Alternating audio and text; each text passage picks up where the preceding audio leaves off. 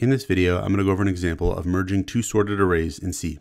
So we'll start off with our two sorted arrays. I'm going to have an array A1 with 1, 3, 5, 7, 9 in it, and an array A2 with 2, 4, 5, 6, 8 in it. And the idea is that our result array would look something like this. You'd have 1, 2, 3, 4, 5, 5, 6, 7, 8, 9. Where the resulting array, after merging these two sorted arrays, would also be sorted itself. And if we've got repeating elements like this, it doesn't really matter which one of these fives come from which one of these arrays here. That doesn't really matter. The point is we've got all the elements from both of these arrays in the same sorted order in the resulting array. That's what we want to end up with. So we're going to make a function that's going to do this.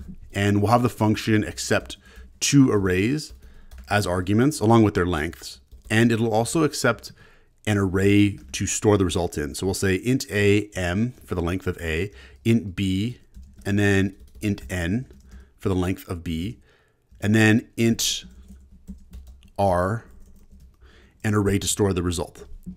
And then we'll provide a definition of this function down here. And the idea is we'd call the function like this. If I had like int r 10, so I've got an array that can store 10 integers in it, then I would call the function like this. I would say merge a1 has 5 elements in it, a2 has 5 elements in it, and r is where we want to store the result. So to solve this problem, what I'm going to do is I'm going to have 3 counter variables, and they're basically going to keep track of the position that I'm currently in each of these 3 arrays. So there's going to be a counter variable for A1 that's keeping track of which element are we looking at now in A1, and we're going to go through them one at a time. We're going to have a counter variable for A2 that's going to look at which element are we looking at now in A2. And then we're going to have a counter variable for R that's going to be keeping track of which index are we storing the next value from either A1 or A2 into. So we'll make our 3 counter variables. I'll say int I is equal to 0, j is equal to 0, and k is equal to 0. And I is going to be the counter variable for A, j is going to be the counter variable for B, and k is going to be the counter variable for R. And then we'll have a loop. And we'll say while I is less than m and j is less than n.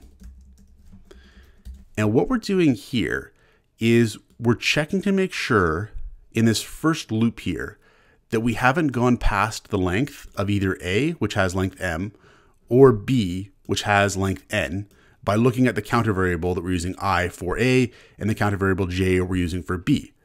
And what we're going to do is we're going to first look at, okay, looking at I and j, which are keeping track of which element are we currently looking at in A1 and A2 respectively, we're going to say, okay, which element between these 2 arrays that we're currently looking at according to the counter variable is lowest. Because whichever of these elements that we're currently looking at in each array is lowest, that's the one that we want to store next into R, right? We're kind of going to be peeling off essentially and storing the next lowest element between these 2 arrays, where I and j are being used to keep track of the element that we're looking at next in each array.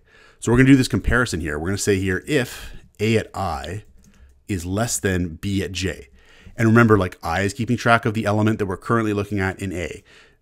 J is keeping track of the element we're currently looking at in B. And we're saying like, well, if the element in this array that we're currently looking at is less than the element in this array that we're currently looking at, then that's the element that I would want to store next into this result array here.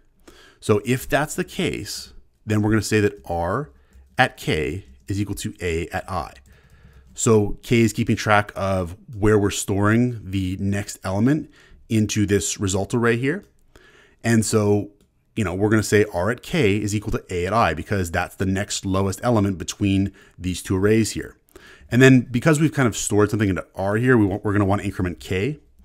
And at this point here, because we've now identified this as the next lowest element in that it's coming from A, at this point we want to increment I too. We want to kind of shift up what we're looking at in that array as well. We'll say I++. And then if this is not the case, then we'll do the opposite. We'll say here R at K is equal to B at j, and we'll increment k and we'll increment j. And what this will do is it's going to keep basically peeling off the next lowest element between these two arrays here. It's going to keep peeling off the next lowest element and storing it into R. And it's going to continue to do that until we've reached the end of one of those arrays. Because eventually we will reach the end of one of these arrays. That's going to happen. Now at that point, when we reach the end of one of these arrays here, there's still going to be more elements on the other array. And we're going to need to store those elements into the result array. And so what could happen here is that, we reach the end of this array here, A2, and then you've still got 9 with this array here, A1. There could be more elements though too. There could be like 9, 10, 11, 12. There could be more. And it could be, not that A1 has the remaining elements. It could be that A2 has the remaining elements. And so what we're going to do is we're going to have 2 while loops here that are going to do basically a bit of a cleanup.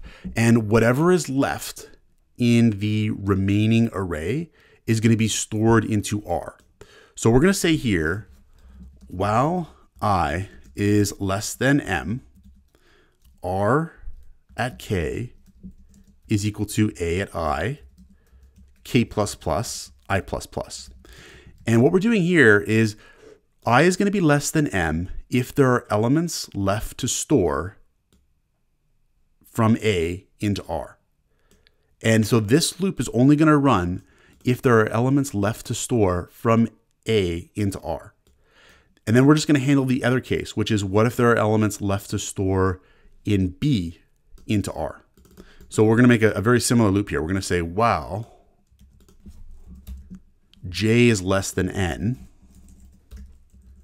RK is equal to BI, K plus plus, J plus plus. Now only one of these loops is ever going to run. Only one of them will ever run, because what's going to happen is when we get to the end of this loop, we'll have stored either all of the elements from A1 or all of the elements from A2 into R at that point. But one of the arrays, we don't know which, is going to have more elements remaining.